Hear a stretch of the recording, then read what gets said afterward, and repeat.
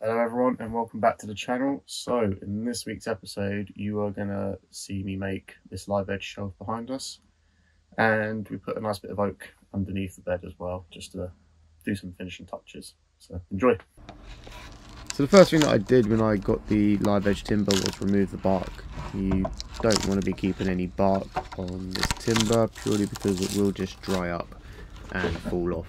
Not only that, but it can still carry some bugs.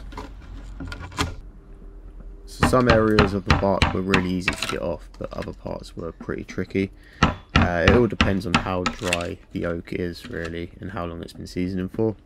But all I did to remove it was use a flat-headed screwdriver and a hammer just to try and chisel it off. The reason I didn't use a sharp chisel is because I didn't want to damage the wavy edge of the timber. And then I used my combi drill with a wire wheel brush on it just to remove any last bits of bark. Then I used the sanding block just to remove any sharp edges.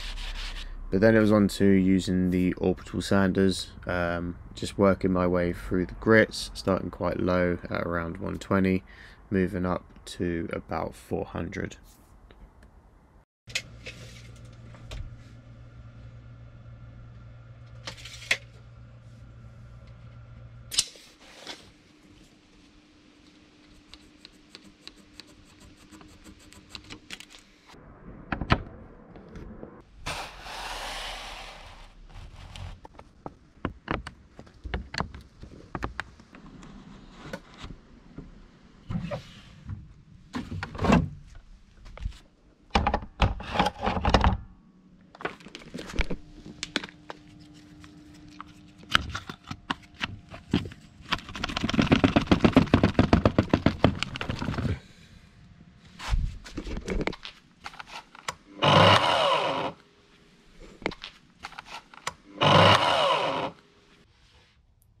So before you go and rip £50 worth of oak in half, it's always good at this point to double check your measurements.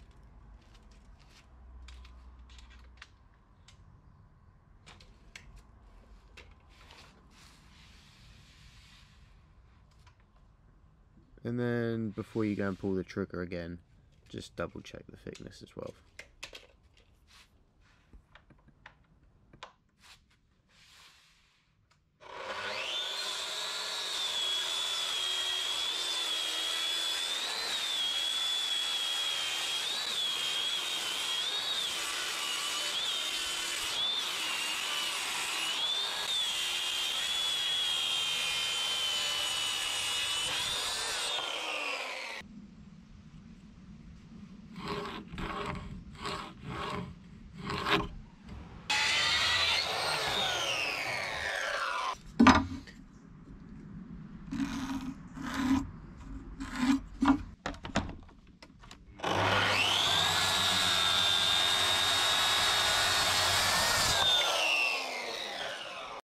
I've always found wire wool the best way to sand live edge timbers.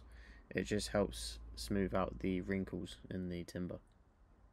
And then I just remove any of the sharp edges and just help the transition into the live edge. And now I'm moving back onto the oak board underneath the bed, and I'm just having to router out some notches so I have room to put my fingers in and lift the bed up. I'm basically doing this with a router bit that has a ball bearing guide on the bottom and just working my way down through it.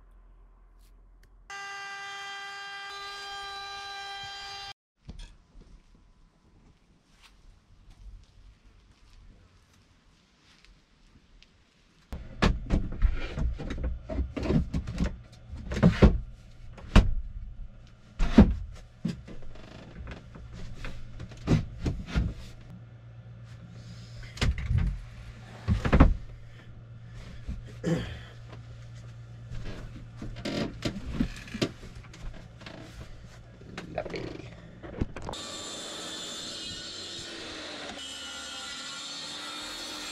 So now we've moved back onto making the shelf, and what I'm doing here is I've worked out the length of the shelf that I want, and now I've just put a mitre on it to return it back into the wall.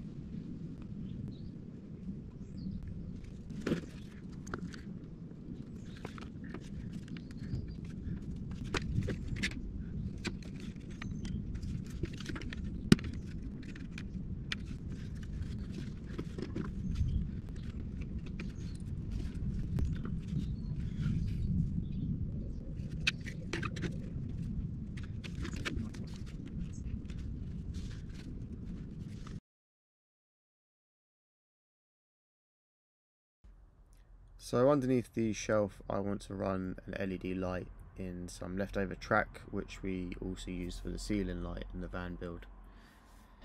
And the way I did this was using a 12mm router bit and clamping on a bit of timber to use as a fence.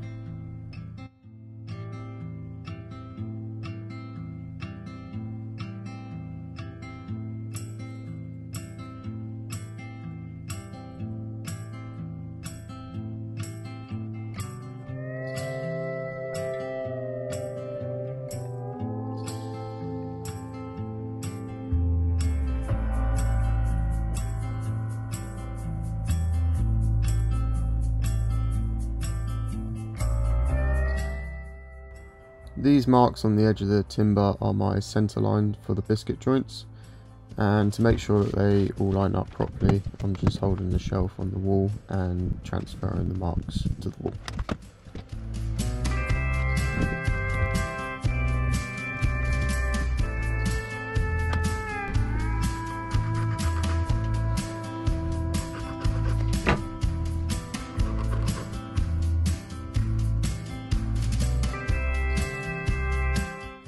So what I'm doing here is adjusting the biscuit jointer, and I'm just making the base of the tool flush with the bottom of the shelf.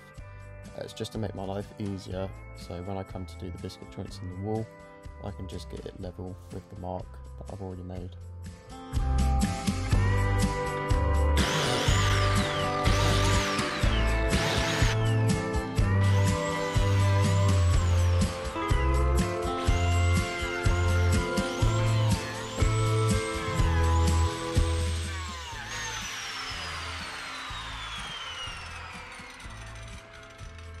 Bloody thing's heavy.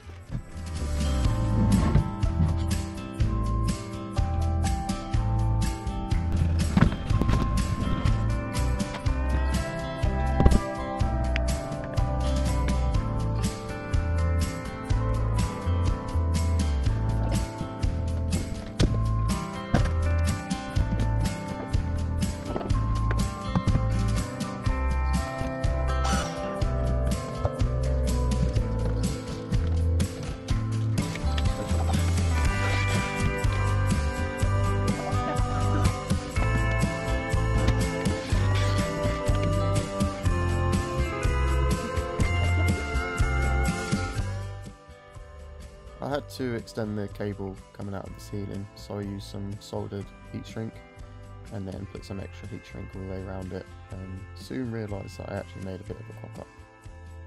Just take a little bit more off. Yeah, but then it won't be right up against there.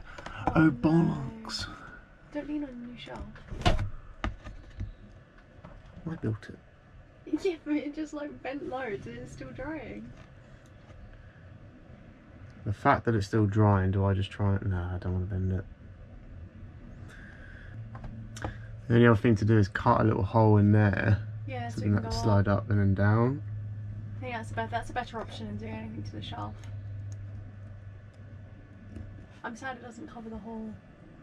Well, no, I think I will get something eventually to cover that. Or I can just use filler and it'll just look like a knot.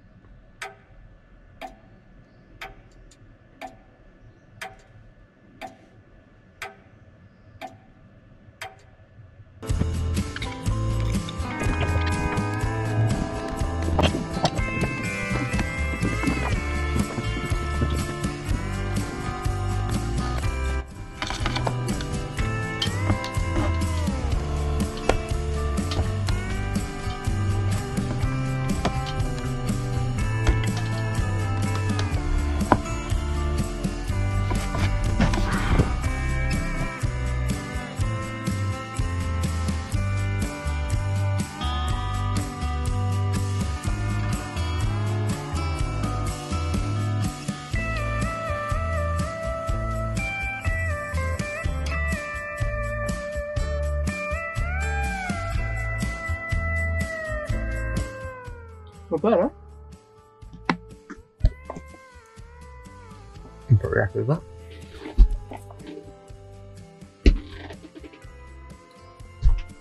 Yeah.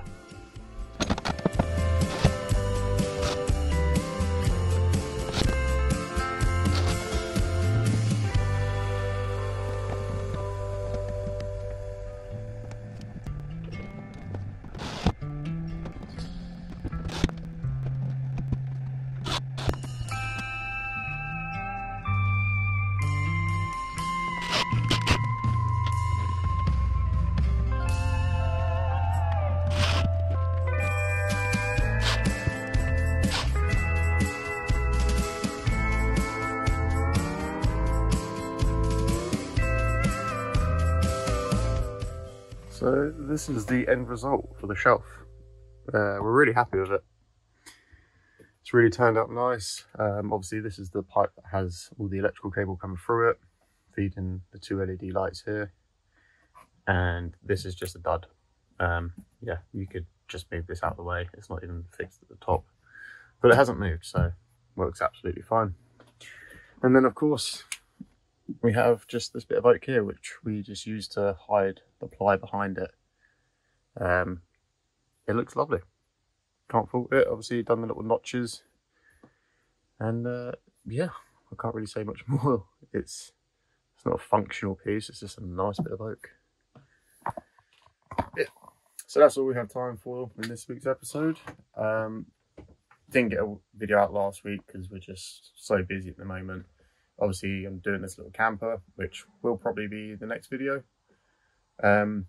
Might split it up into 2 or 3 episodes.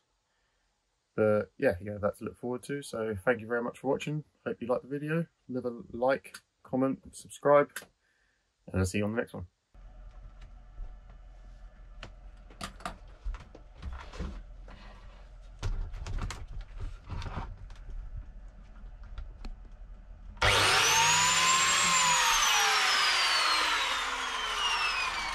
We almost got our bed completely covered in sawdust.